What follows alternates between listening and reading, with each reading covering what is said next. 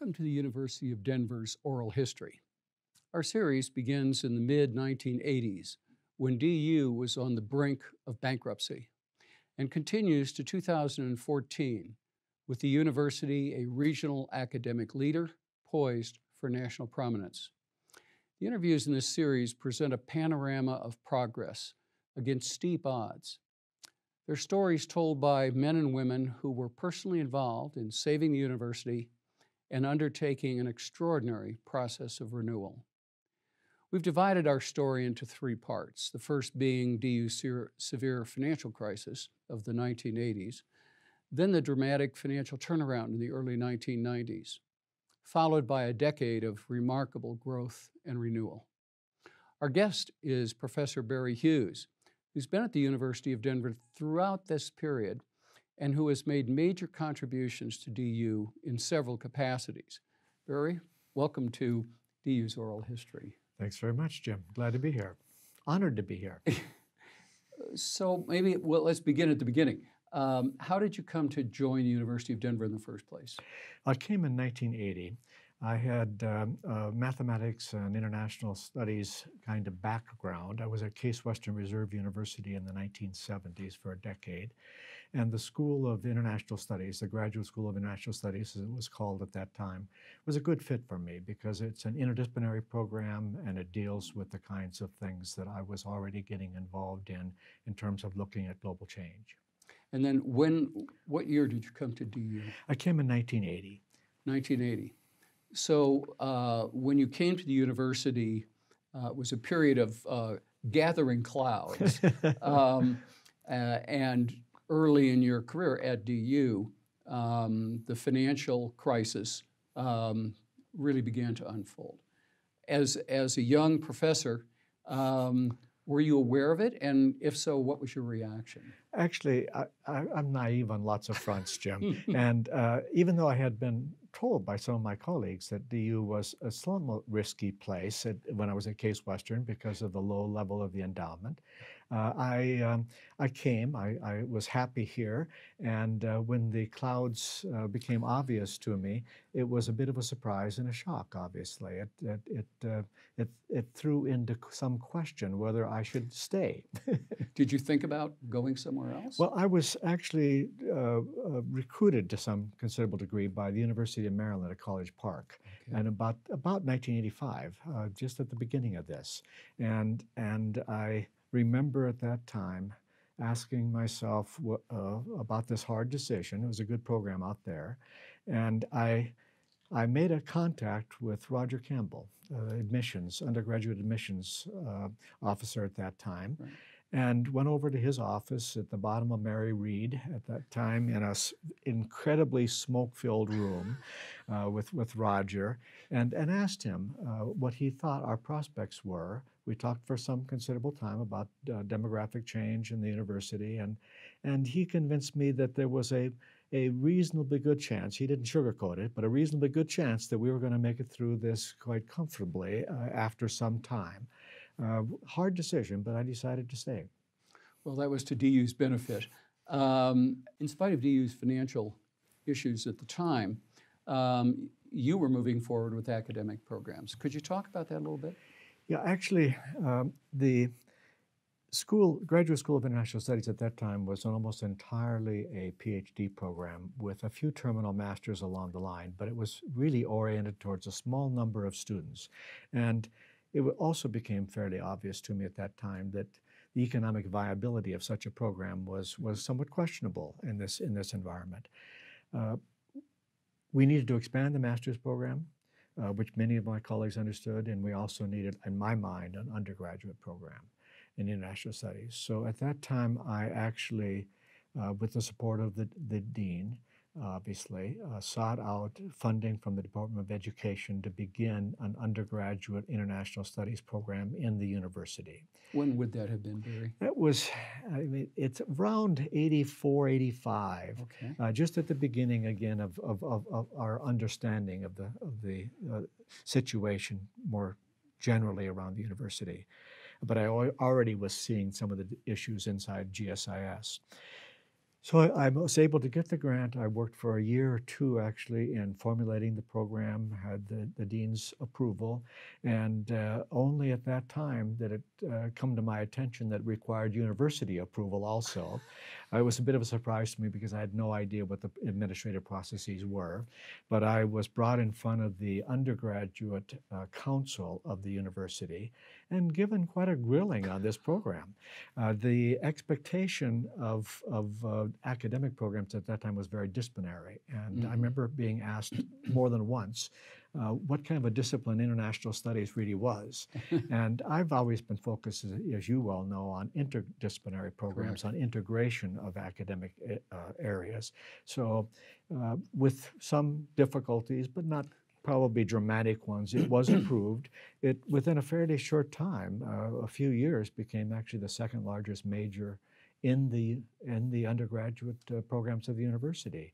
It's still very large. I don't know exactly where it ranks. One of my first students was Marjorie Smith, who is now a vice chancellor. Is that her official title for I think so, yes. international programs? A wonderful woman, and we've had all kinds of good graduates from that program. So that new program was really instrumental at the time in helping DU build its overall enrollment. Yeah, actually, I think we contributed. I don't think there's any question. Yeah, and in addition to starting this program, which grew pretty rapidly, you took on some university-wide administrative responsibilities. How did that happen? Well, in 1990, I received a phone call from Bill Saranka, Provost, who invited me to come in and talk about the position of Vice Provost for Graduate Studies. And I have to admit again to my naivete, because I'm not even quite sure why he called me. I assume it had something to do with that undergraduate program, but then to be invited to look at the graduate vice provost position, I still to this day don't know exactly how I came to his attention. But yes, it was 1990. I was invited to take that position, and again, after some considerable reflection, decided to do it. Well, how did you enjoy the position? The first 2 years, given the fact that I didn't really know what the position was really about, were very, especially challenging, because one of the first things that happened to me was when Jackie Kamer, who was then the executive support person for that program, and I sat down, she explained to me that one of my jobs was allocating graduate assistantships across the university. So building spreadsheets, figuring out where the enrollments were, where the money was going, and then finding out that after I tried to move from one place to another place, I got all kinds of pushback from the deans involved. It didn't make any sense to me. And it wasn't exactly a happy time in my life.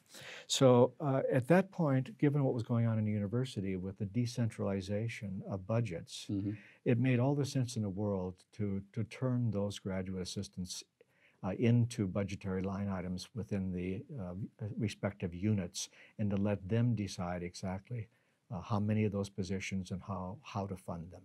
So that was a major relieving a burden on my shoulders. And then that allowed you to focus on other things and in other areas. And this is, I think, really quite important, because we're now moving into the period that we've called a tide of renewal in the university. Yeah, exactly. Lots of things started happening, and you were a major part of that. Can you talk about some of those? Well, it was obvious to me that, first of all, graduate programs could be built up around the university with higher enrollments. And graduate programs often are countercyclical economically with respect to economic cycles in the broader economy, and even with respect to undergraduate programs. So we needed more graduate enrollments, and I thought one of the best ways of achieving that, besides supporting existing programs, was to build new ones. And there was a lot of prospect, I thought, for, again, interdisciplinary programs, cutting across units.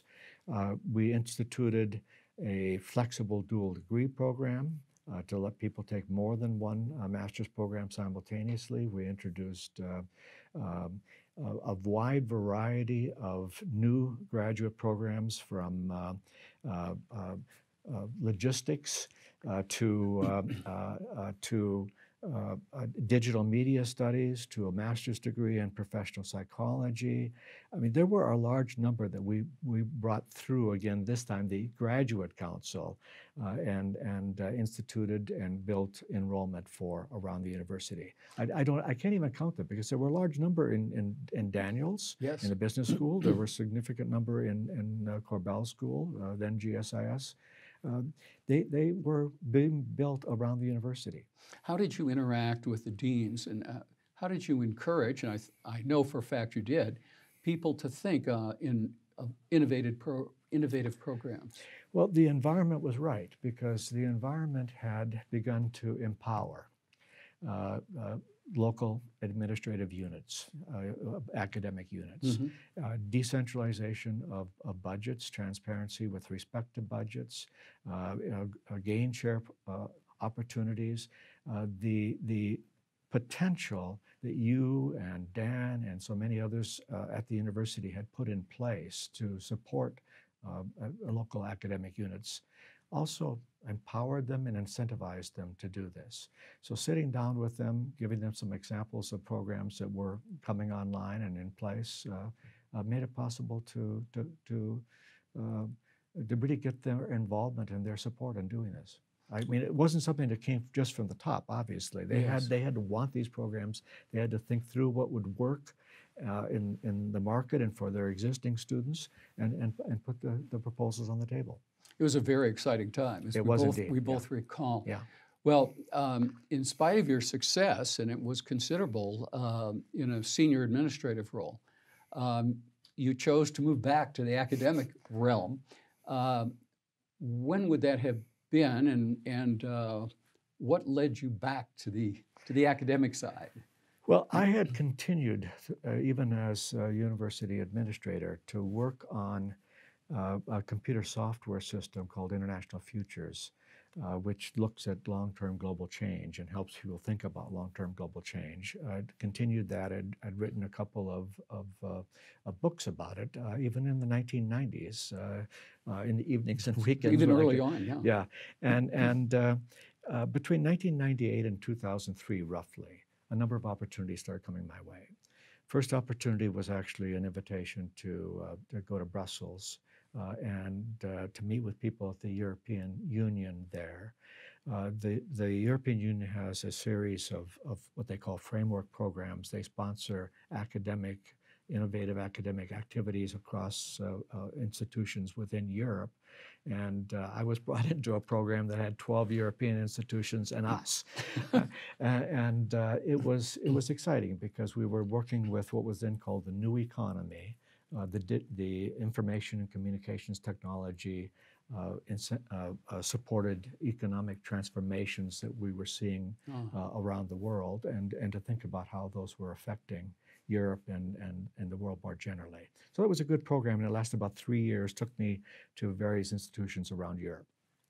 And then did that lead to other opportunities? These things tend to build on each other. Exactly. Can you talk about that a little bit? Well, about the same time, actually, I was invited to Washington and brought into a group on the analytical side, I want to emphasize, of the CIA, and asked again about how that tool, the International Future System, could support some of their looking at strategic environmental change for the United States.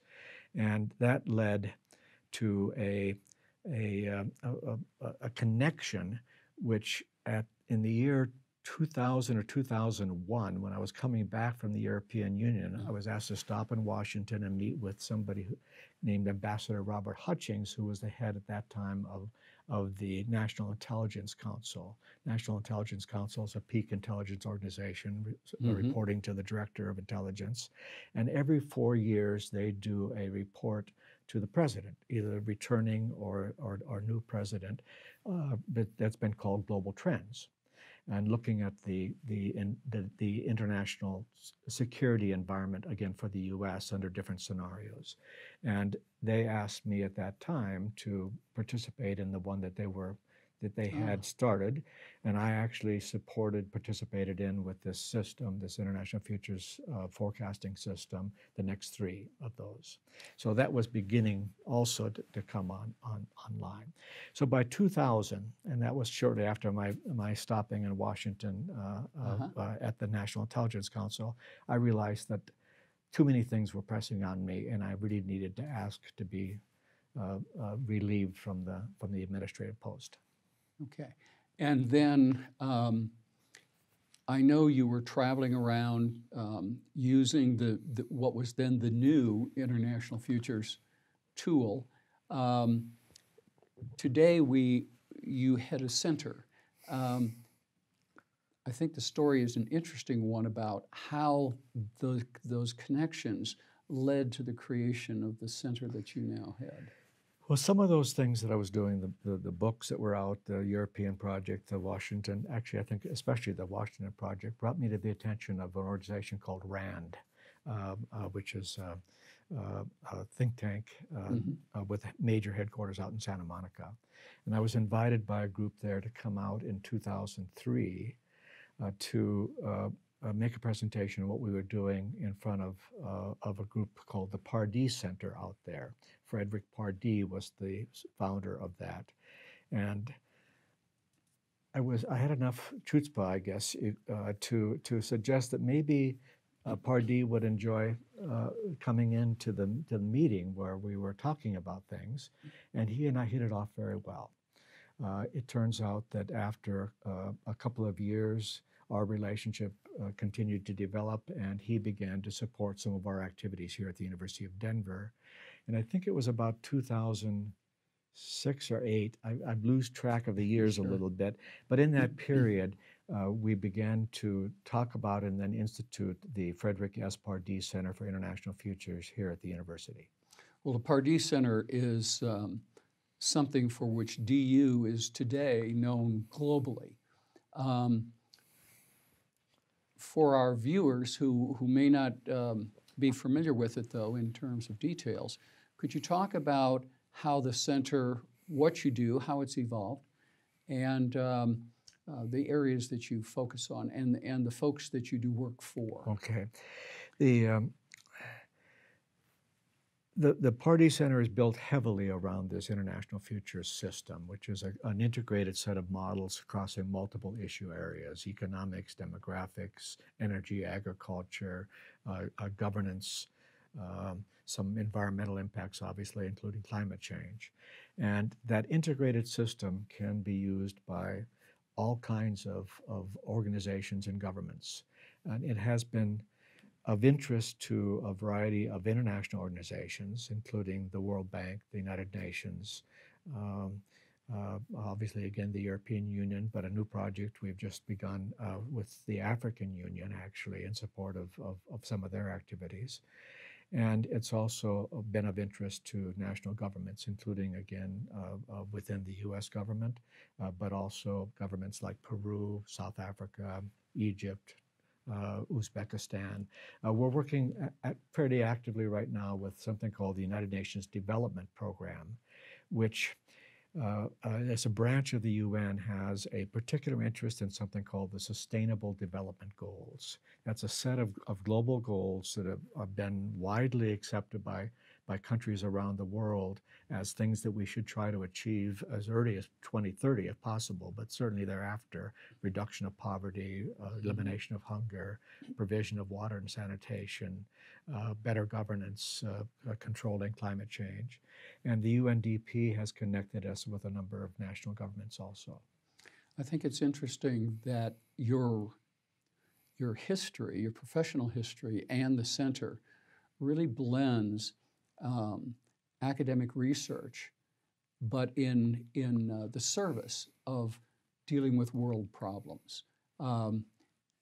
It's not only a great contribution, but I imagine it has to be satisfying for you to work on that. It is, because going all the way back to your earlier question about coming to the University of Denver, I realized fairly early on after my PhD that working in a kind of traditional disciplinary environment focused on theory and relatively narrowly constrained focus of attention just was not my thing. And I needed to broaden the scope, needed to be more interdisciplinary, and to tie it to the applied world, to try to do something of service. You mentioned earlier areas that you look at in attempting to assess the impact of policy and future conditions.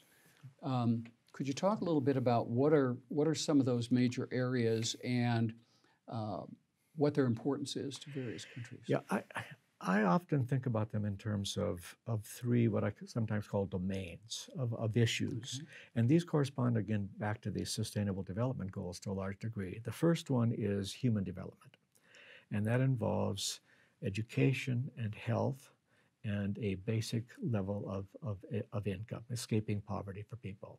If you do that, you empower people to move on and accomplish things on their own.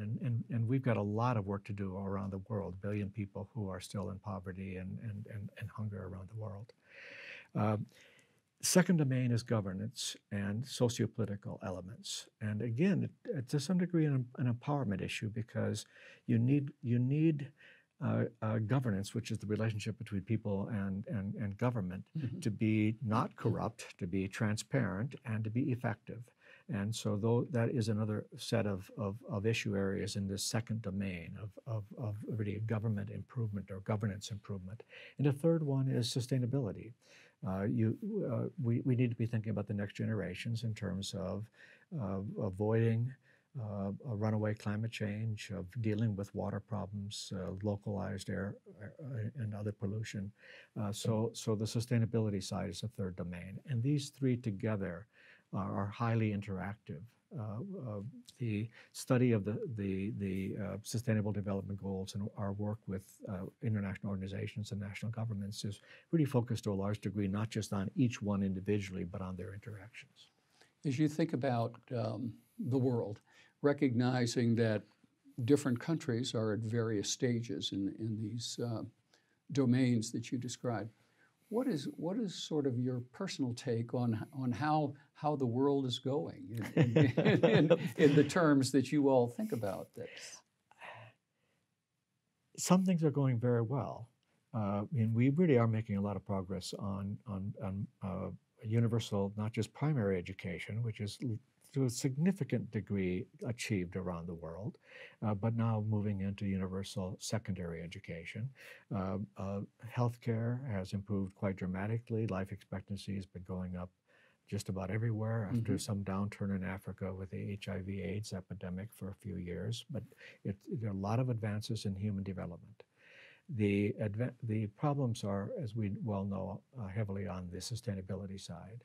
Yes. And those are areas where I find myself challenged to be as optimistic as I would like to be, and I am on the human development side. So it's that tension between those two that generates an awful lot of the analysis that we actually try to do and help countries with. What's been remarkable how your center has grown under your leadership, and now you've passed the baton to others and are playing a greater role in the strategic direction. As throughout your career at DU, both as an administrator, as an academician, and really as a creator of one of the university's major programs, what, as you face opportunities and challenges, what values have guided you? What principles do you sort of rely on as you have to make decisions? Is there sort of a ground, an ethical and intellectual grounding that you sort of have relied on? I was really glad, Jim, that you told me you were going to ask me this question because it gave me a little chance over the last couple of weeks to be thinking about it. And the more I've thought about it, I've gone through several iterations of answer to that. And the word empowerment is the one that has kind of come to the top of my mind, because education is about empowerment. We try to offer our students support without going overboard and into coddling, and we try to offer them challenge. And that's balance between support and challenge is, in my mind, an awful lot of what empowerment is.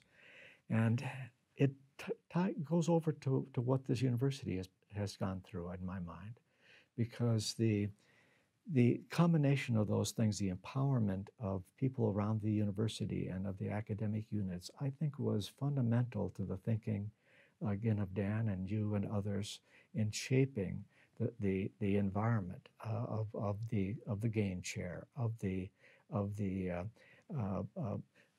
responsibility that was given to people for their own budget, but also the opportunity to develop new programs and to make the changes.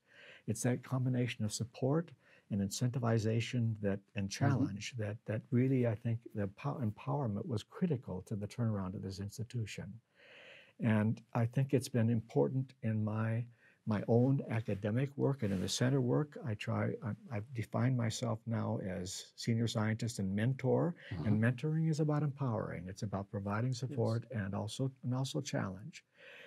I think that combination is critical. Now that leads to lots of other values. I mean, transparency was, in my mind, a really important one in this transformation of the institution and in what we do academically.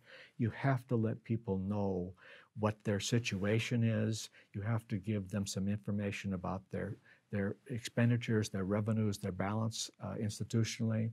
In terms of what we do in the Pardee Center, it's been critically important to me that we are transparent with respect to the tool. We make it publicly available, public source. We're trying to empower people to understand again, what's going right and what's not going right, and to try to make some decisions.